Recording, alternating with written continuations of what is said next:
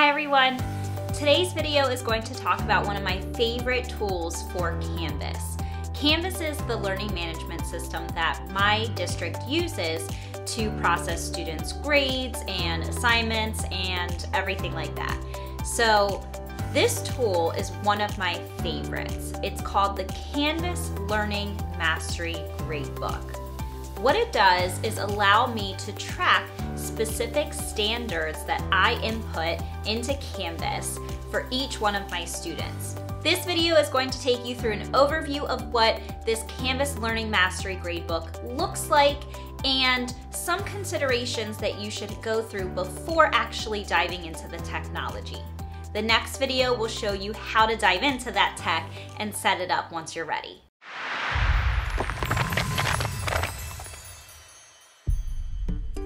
Let me show you an overview of what this looks like, what we're going to be setting up today. So this is just one of my Canvas courses and I'm clicking on grades. You can see here that it is a traditional looking gradebook, but I have this option right here when I click this gradebook button to switch to Learning Mastery.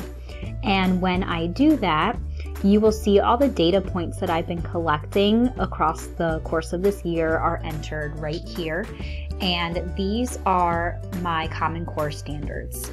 So you can see when I hover over it that for each particular standard, we get a graph of how my students did on this particular standard at this point in time. And right now I have outcomes hidden if I haven't analyzed those specific standards. So for instance, I don't have any data on this one right now. So I can just kind of hide all of that information, and now we get to just take a look at what has been actually assessed. And this is just the teacher view, so students wouldn't have access to any of this. What students would see instead is going to look like this. So you can click on a specific student's name and click on grades. And this is what the Learning Mastery Gradebook would look like for a student.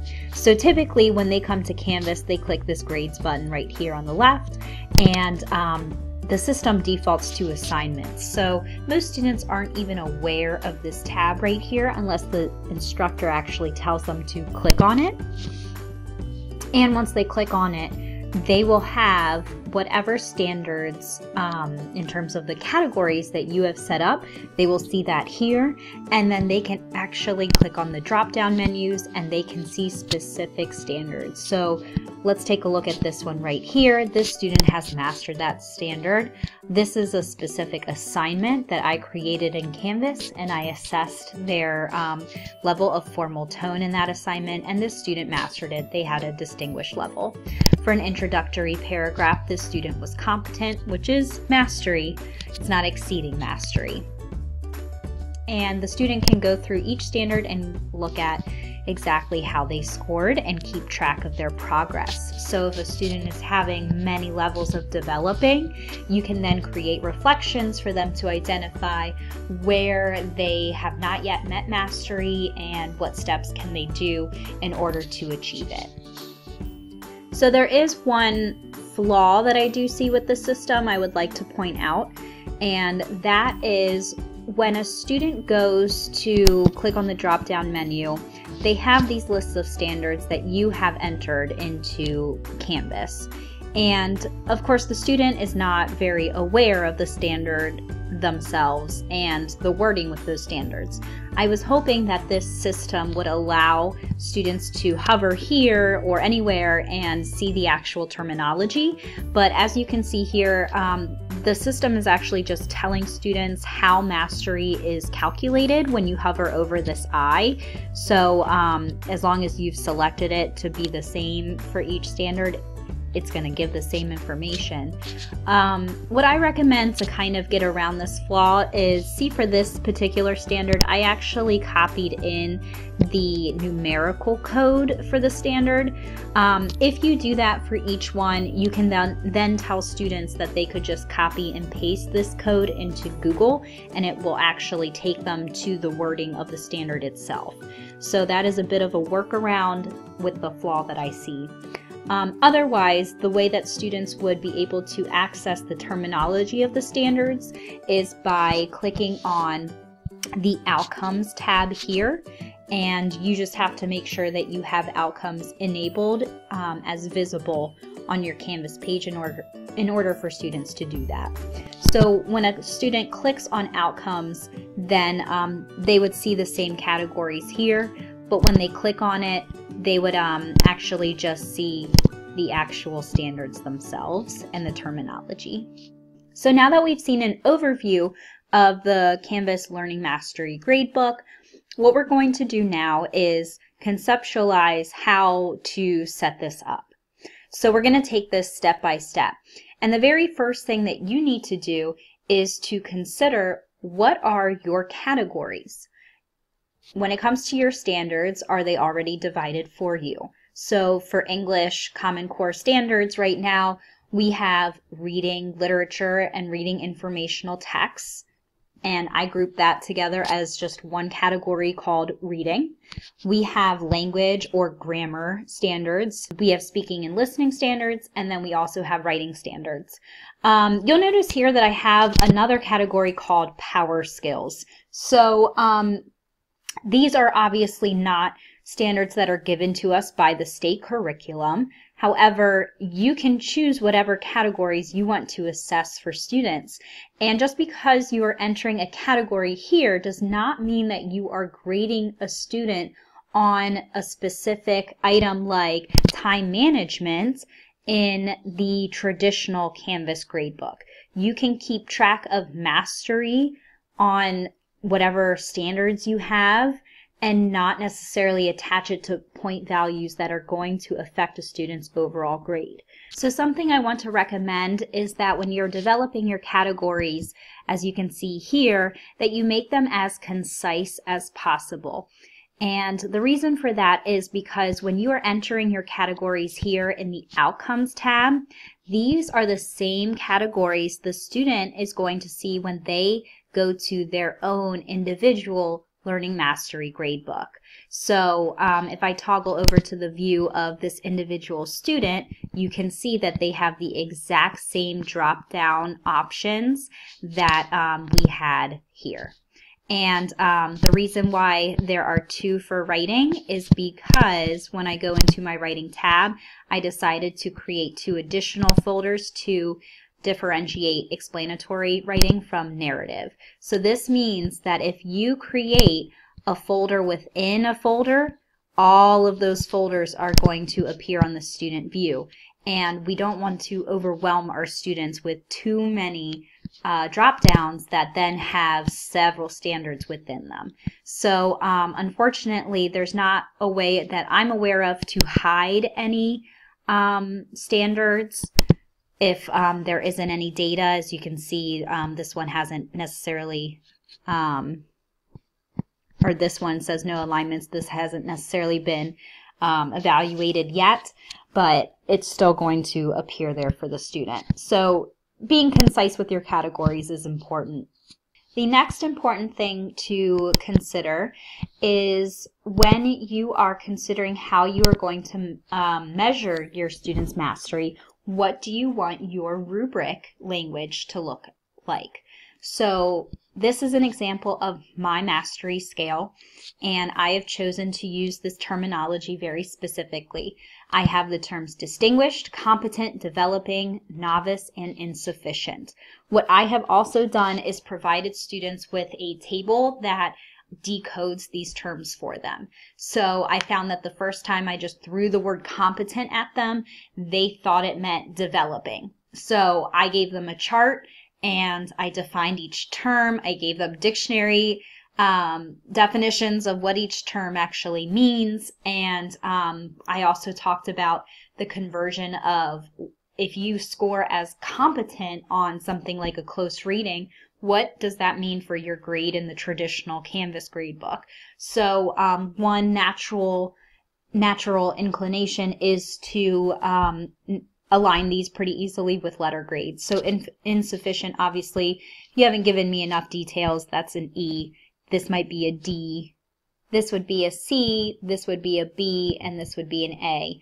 For some people, if you feel that giving a rating of competent as a B is not necessarily fair because it's competency, the student is technically doing it, it's mastery, it's just not to the level of distinguished mastery, then another option is to make this 100%, this a 90%, so you have an A plus and then an A minus, and then this might be your B level, your C, and then this could be the D to E range. So spend some time developing your language and terminology because you are going to want to decide that before you set everything up. This means that whenever you're using this rubric, if you're giving students a hard copy rubric, you're going to put these terms right at the top of that rubric. So instead of where we traditionally write 5, 4, 3, or 1, 2, 3, or whatever the numerical point values are, instead of just having this part on our hard copy rubrics, I would actually recommend eliminating the numerical values altogether and only putting the terms on your hard copy rubrics.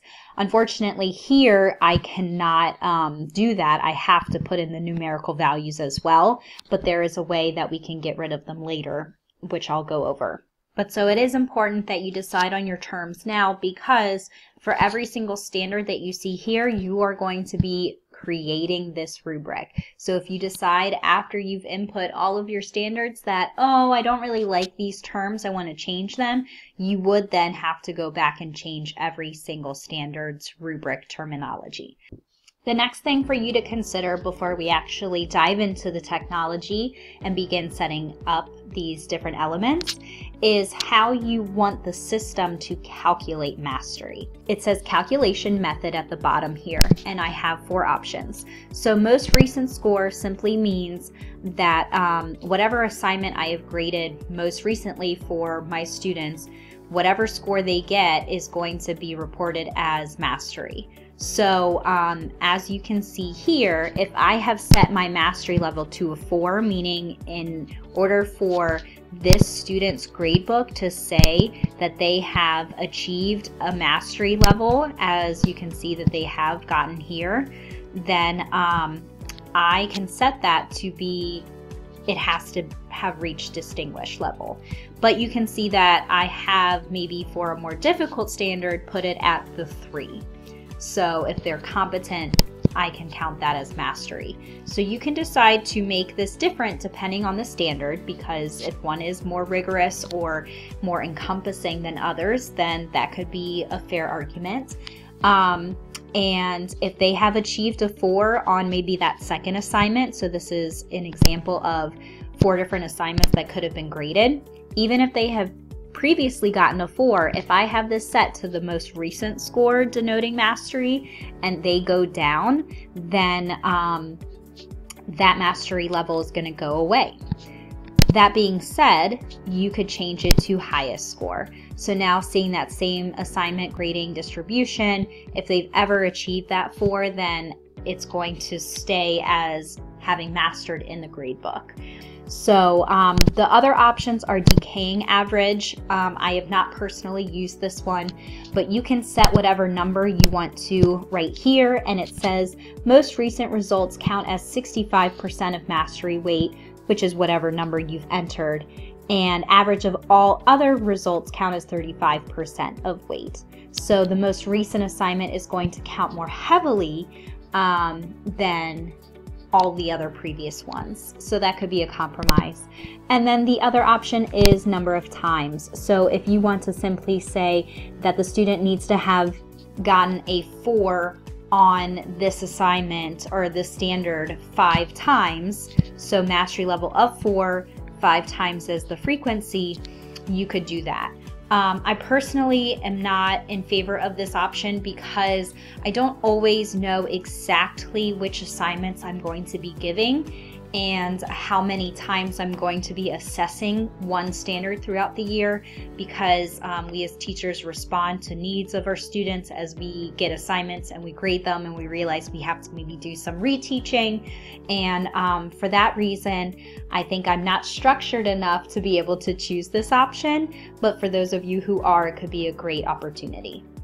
So to recap, the 3 things to consider before we dive into the technology are your categories for your standards, and then your rubric terminology, and then finally how you wish to calculate mastery in the Canvas Learning Mastery Gradebook.